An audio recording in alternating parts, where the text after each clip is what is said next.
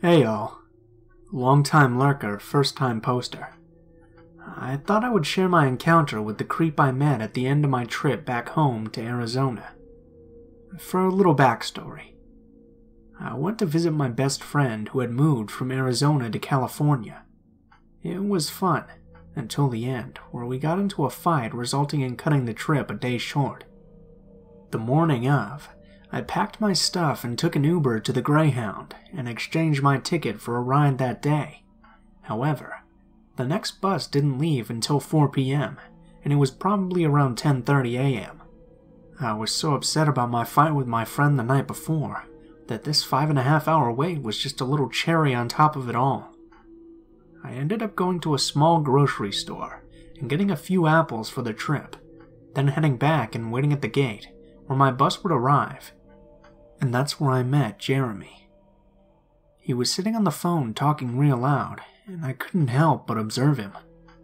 He was a mid-30-year-old bald guy with a mustache, wearing a wife beater, dickies, crew socks, and a baby blue bandana he kept rearranging. He tied it to his neck, hang it out of his pocket, or simply wrap it around his wrists.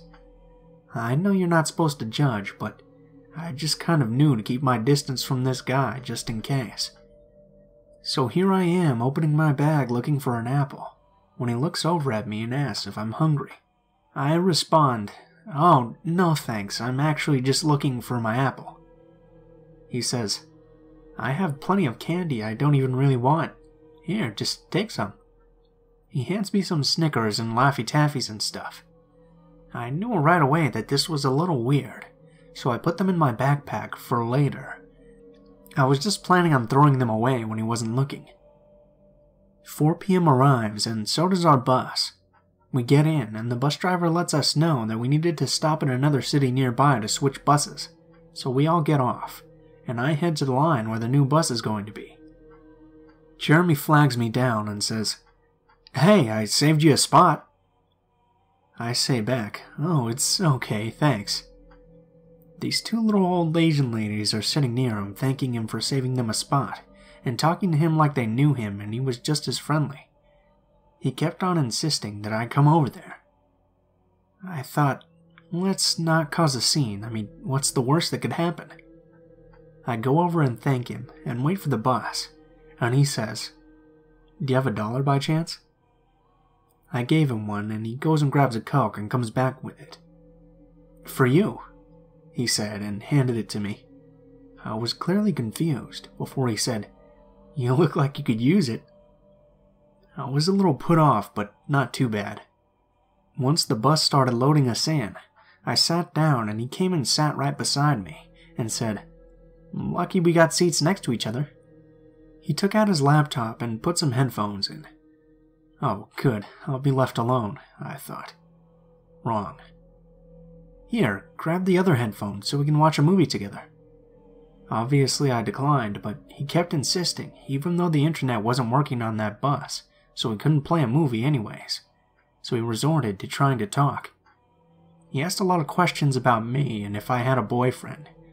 I did, and he asked if we were ever going to get married.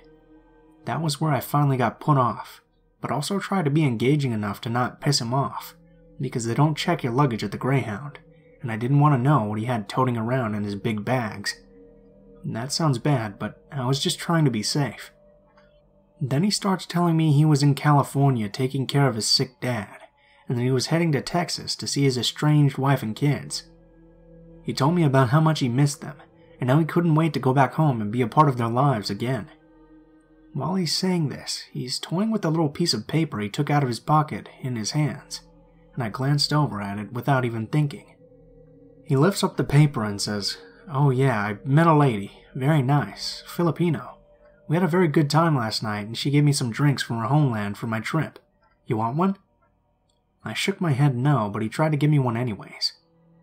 It was sort of like a Jumex, a canned fruit drink, and I told him it was okay, but he grabbed himself one too and said cheers. Then he started going on about this lady and asking me for advice. Should I call her, or do you think that would make my wife mad? I stared at the drink, thinking how could I get out of the bus, and he says, "Well, aren't you going to drink it?" I opened the can and took a fake sip, and said it was really good or something along those lines. Then he smiled at me. When he smiled, I was disgustingly uneasy. His teeth were dark yellow and partially black. Very, very crooked teeth. And plaque for days. I mean layers of this stuff all over his mouth. I worked in a dental office, mind you, and those teeth were amongst the most disgusting I've ever seen. Not to mention he reeked of vomit and cigarettes. I wanted to throw up, and instantly wanted to leave, but it was a packed bus in the middle of the desert, and no security, so I thought, for now, I won't do anything. He started asking me if I go to church, and told me he had a very special book for me. He handed me some children's Jesus sing-along book, and told me it was very dear to him and he wanted me to keep it. I took it and thanked him. I was being short with him at this point because I wanted to avoid his breath, which was nauseating. Cut to many stops later, around 10 or 11. Everyone starts falling asleep, and so does he, but he falls asleep with his legs wide open, and they were rubbing up against my thigh, so I sat with my chin to knees, sobbing softly so he wouldn't hear me. I was so uncomfortable and scared because I didn't know what kind of person he was, and I couldn't sit anywhere else because the bus was full. The lights were dim on the bus too, so nobody saw me, but I wish somebody could. I cried for maybe an hour before he woke up and started trying to rest his head on my shoulder. He started mumbling beautiful and sexy, and I thought I was hearing wrong, but I still texted my boyfriend, telling him about the creep and what I thought I heard him say. My boyfriend told me maybe I was overreacting, but I would be home soon nonetheless. While I'm texting my boyfriend, I noticed Jeremy glancing over at my phone a lot, and kind of saw what was coming, so I opened my maps to check and see how long the ride was till I got home. Jeremy mumbles what I knew he would. "Who are you texting? Let me see." I show him my Maps app, and told him I was just checking to see where we were at. So then Jeremy sits up and starts mumbling again, but a little clearer. "You're so pretty. You're a very pretty girl, you know that?" And he touches my thigh. I was shook, to say the least. All I could manage to say was, "Why are you doing this?" "Because you're so sexy. You're just so pretty." He said this while opening his legs more and more. At this point, I don't even hide it. I just clearly text my boyfriend panicking, and Jeremy says, "Let me see your phone, little girl." I ignore his demand, and then he let his head fall on my shoulder. I pushed it off, and he kept mumbling like he was falling back asleep. The bus driver later stopped and told us we were at a gas station if anyone needed anything. Jeremy is awake now, and pretending like 1 hour ago didn't even happen. He hands me a $100 bill and told me to get us some snacks. I told him I was fine, and he said, "Okay, I'll get us some honey buns and drinks," and gets out. This was my chance. I grab all my stuff and head to the bus driver and told him what happened, but he said he couldn't do anything because he didn't technically do anything to me and just freaked me out. The bus driver suggested I sit with someone else in the meantime. I looked for the friendliest face I could before I see this really nice looking guy. Looks a lot like my favorite uncle, so I took solace in him. I didn't even realize I was crying until I tried explaining to him the situation, as brief as possible, and he understood enough through the panic and told me to sit near the window and he would cover for me. I look in the reflection of the bus window to see Jeremy get on and head towards the back. He notices I wasn't there and started looking around frantically. "Melanie? Melanie?" And the doors close, and the bus driver starts back on the road. The new person I'm sitting next to begins to tell me he thought we were riding together, as did all the other passengers. They all thought he was either my uncle or just a creepy-looking life partner. I cried so hard when he said that, because I told him I felt helpless, and nobody seemed to care. He just comforted me and told me I would be gone and away from this all soon enough, and he was right. By the time I got to my station, it was 4:20 a.m., and I breathed a sigh of relief. My boyfriend picked me up, and I told him what happened, but we never saw that guy again.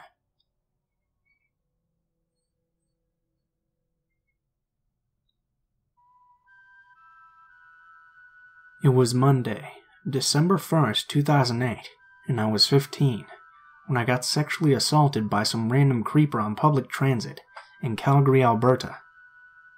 Typically in December here, it's below freezing, but it was during a Chinook, so it was moderately warm for a December morning. I decided since it was so nice out that I'd wear my skirt and some awesome knee-ish high boots to school.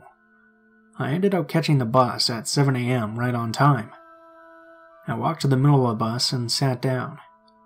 I did notice the man in the back corner 2 seats down from me talking. I looked back to him, and he smiled at me, so I smiled back. He was at least in his mid-50s. He was East Indian and wore a baseball cap. He patted his seat and said, "Sit beside me." I told him that I was quite alright where I was and apologized. I turned around and shuffled through my purse when he got up and sat beside me. He started asking me how I was. I obliged only because I didn't really know what else to say. And then he grabbed my knee and said, "You're a beautiful baby." His other hand then grabbed my hand, and he continued, "I love your mouth, your lips, your eyes, your mole. You're so very pretty." Now, if these weren't any warnings for the upcoming events, I'm not really sure what would be. I responded with thanks and just tried to stare forward. He noticed that I wasn't looking at him, and he sternly said, "Look at me." I just remember staring at him for the rest of the bus ride. He continued with, "I have a fine arts major, and I take pictures of children and return them to the subjects as adults. They thank me so much when I do. I get this feeling of joy from them." I responded short and cold with, "Oh, cool," hoping maybe that would shut him up or at least just get it over with so he could leave me alone. Again, he continued, "If I could just get your phone number." He pointed to my cell phone and showed me his hand of other people's numbers. "I'll give you a call and we can set up a date and time, and I'll bring my camera." Quickly in my head, I remembered a Criminal Minds episode and told him that this was my mother's phone and she's just lending it to me for now. He sighed and asked me, "Are you married?" I responded with a short no, and he just continued, "You can love a monkey, you can love a dog, but you can't love a person?" I nodded and looked out the window. Finally, it was time to get off. Being that I was wearing a skirt and he had pinned me in the window seat, I rang the bell and said, "Excuse me." He didn't move. I looked at him, and he mentioned to step over him.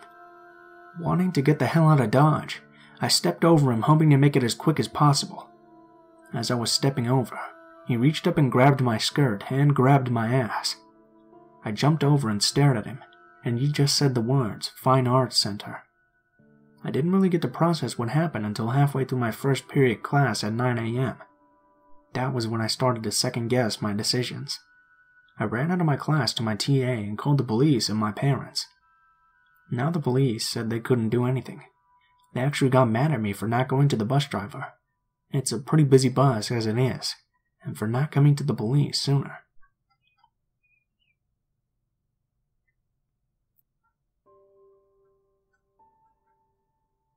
This happened to my younger sister, and gave me goosebumps when she told me about it. I've tried to get across the story in the manner in which she recounted it to me. In our town, the bus station is a little gray lot next to a small shopping center. It's basically 12 bus bays under a concrete roof, and because our council has no money, it's a bit of a dump. There are lights, but they don't work at all, and there are very rarely any other workers out there. So picture this scene. A 16-year-old girl enters the bus station in the evening, after meeting with friends who have all gone their separate ways. There are no buses in the station. It's dark and the lights are flickering. As she makes her way across to the empty bus bay, she notices that she's not completely alone. Sat across the terminal from her, occasionally illuminated by the broken lights and staring right at her, is a shabby old man wearing a long coat. As she takes her seat, he stands up and starts shuffling over to her. At this point, it's another 10 minutes until her bus is due. Her heart sinks and she goes into defensive mode. He draws closer to her and sits down on the bench next to her. "Are you getting a bus to Blankton? Is that where you live?" he asks. He stinks. The smell of him, body odor and filth, is so strong that she can almost hear it. She can feel the smell of him radiating off, almost buzzing. It makes her ears itch and her skin crawl. He has a few rotting teeth, a scraggly matted beard, and a stained bandage around his middle. He's clutching a plastic bag which also smells horrible. Edging across the bench, she has no idea how to respond. "Yes, I'm waiting for the bus," she says, trying to remain polite, hoping that the bus might turn up early. She cranes her head around, looking for a bus driver, a security guard, anyone. All she can see is the flickering lights. "I think I'll wait with you," he says. His plastic bag is swinging back and forth, and each time the top opens, a flash of a disgusting wet smell comes from inside it.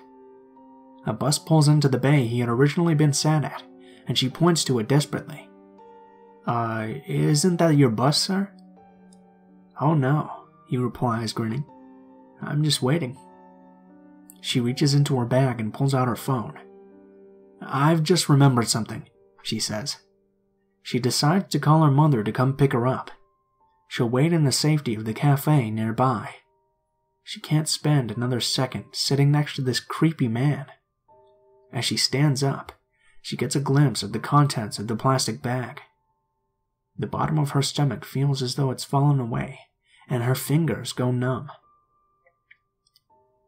She turns on her heels and runs to the cafe without any further pretense of politeness. Though she can hear him calling after her, she doesn't hear what he says. "It was a dead cat," she told me later. "He was sitting there holding a bloody dead cat. I never go to that bus station alone anymore."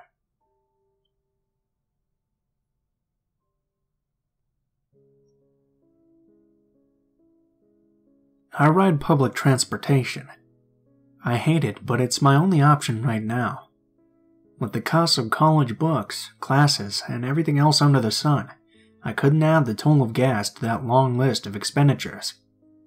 I wake up in the morning and catch a bus that takes me into town, and then I transfer to another bus that takes me to school.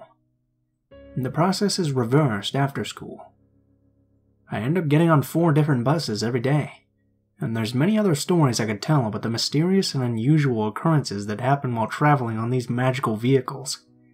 This technically started a few months ago, and at the time I thought nothing of it. Once in a while people will approach me and we'll have a small discussion, but this didn't quite turn out like the other times. I was standing at the bus station waiting for the bus I used to go home to arrive. A short Hispanic man, maybe around 30 to 40 years old with a thick accent, black hair and a crooked smile, was beaming at me about 10 feet from where I was standing.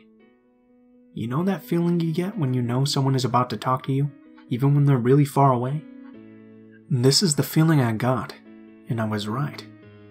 A few minutes later, he walked towards me and asked where he could get a bus pass. I answered his question, and he asked a few more. The bus at this point pulled in, and we were on our way on board. I sat down towards the back because it's more secluded, and I like keeping to myself during the hour-long bus ride.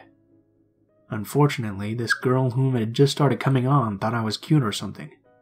I'm a guy, and decided to talk to me for the entire ride while being completely disgusting and inappropriate.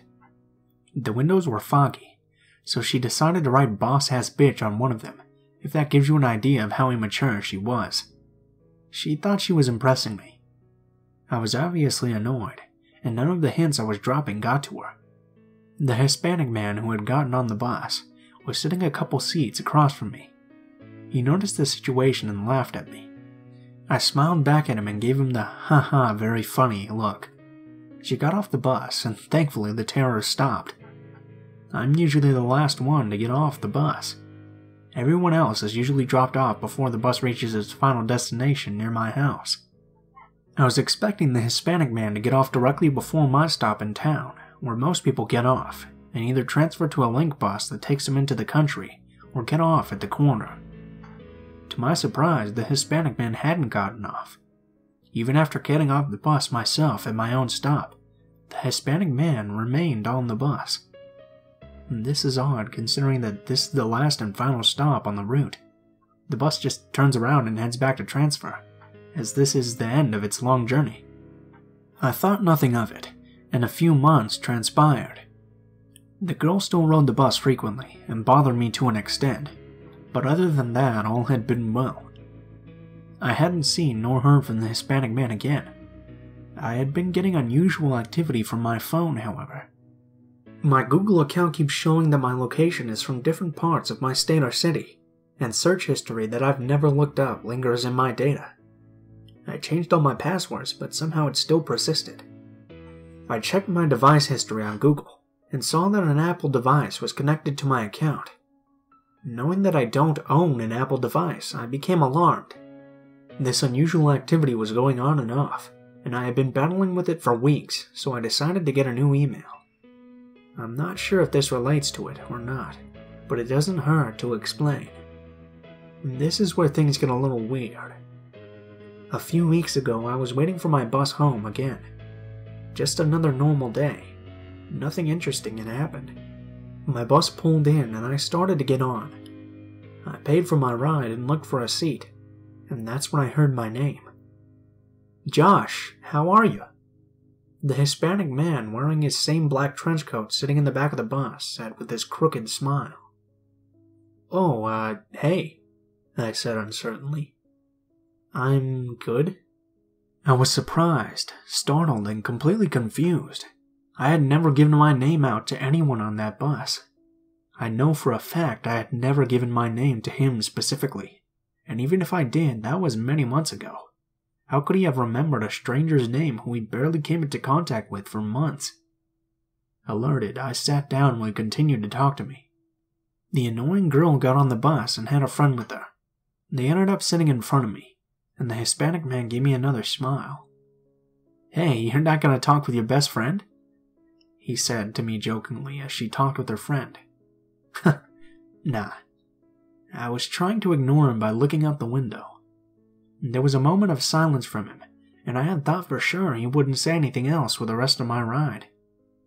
I then turned on my phone and started texting my girlfriend, when out of the corner of my eye I catch him taking a picture of me. I know what you're thinking. How do you know he's taking a picture of you? This man was sitting across 2 seats, directly faced toward me, with his phone held high and pointed straight at me. On top of that, I could see the reflection behind him that he was for sure taking a photo of me. It may have been a video even for how long he held it still. I tried to hide my face, but he continued to stay like that. At least 2 or 3 minutes had gone by before he put his phone down and sat normally in his seat again. I texted my girlfriend about what was going on. The moment I sent a text to her saying a crazy guy was taking a picture of me, the Hispanic man started to chuckle while looking at his phone, almost as if he was somehow seeing what I sent to my girlfriend from his device. "Don't worry, this is just the beginning." "So, Josh, where do you go to school again?" he said happily. "I'm in college," trying to avoid giving him a direct answer. "Oh, how nice, how nice. What time do you get out at that college?" he said with a smile. I couldn't give him any real information, so I proceeded to lie and tell him exactly when I wasn't going to be riding the bus or arriving at school. "Around 7:30, I said, trying to seem calm and confident. "Oh, nice, okay. So, what time do you get out of school?" he said with another beaming smile. Around 12:30, I fibbed. He continued to ask me question after question, and I proceeded to lie and lie. He honestly asked me over 50 questions in the span of about 15 minutes. I would look out the window, pretend like I was talking on the phone and everything, but he wouldn't stop asking me personal questions. "You better stay away from this stuff," he said, leaning over towards me while taking a prescription bottle out of his coat pocket filled with illegal marijuana, flaunting it at me for a few seconds. Shortly after, the bus started slowly filling up. Each row has 2 seats, and I had my bag on the one next to me in which I wasn't sitting. "The bus is getting full. I'll save my seat for someone else," he said, moving my bag out of the way and sitting right beside me. Our legs were touching, and he moved in just the right time so that every seat in the bus was filled. He then proceeded to ask me more and more questions, all of which were personal.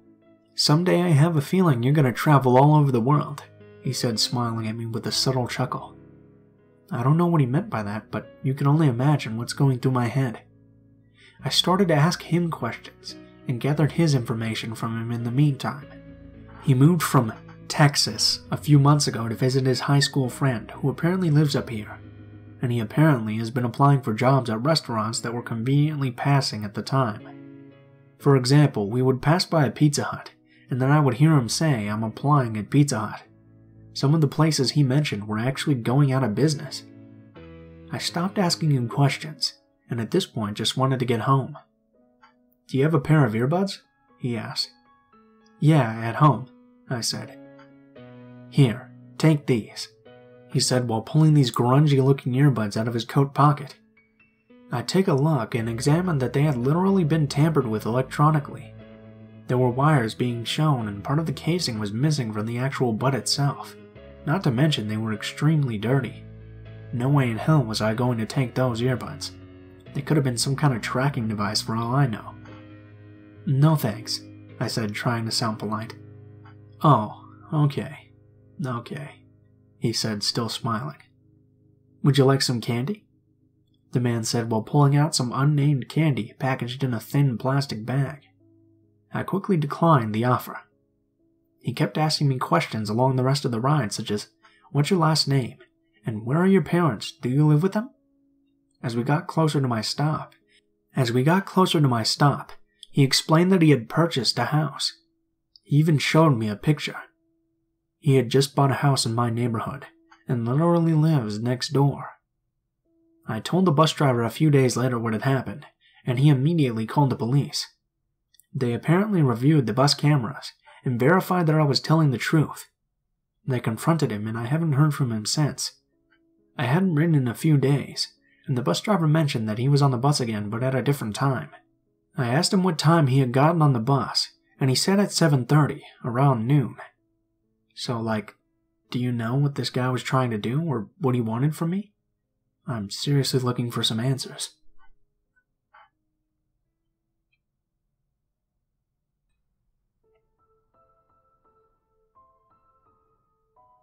What is up, guys? Blue Spooky here, as always.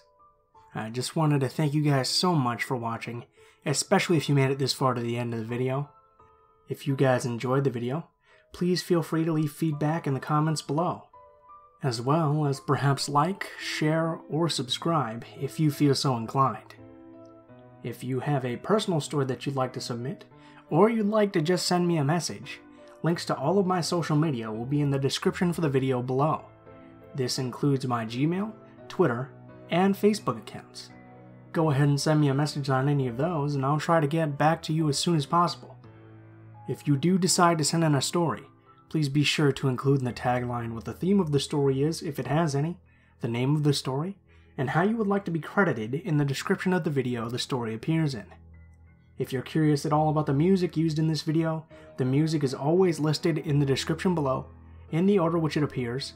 I also have links to the artists and list the tracks by name, just in case you want to find more of their work. Last but not least, if you have any criticism, please be sure to leave it in the comments below, as I'm always looking for new ways to improve the channel. Thank you guys so much for watching, and I hope you guys have a great day.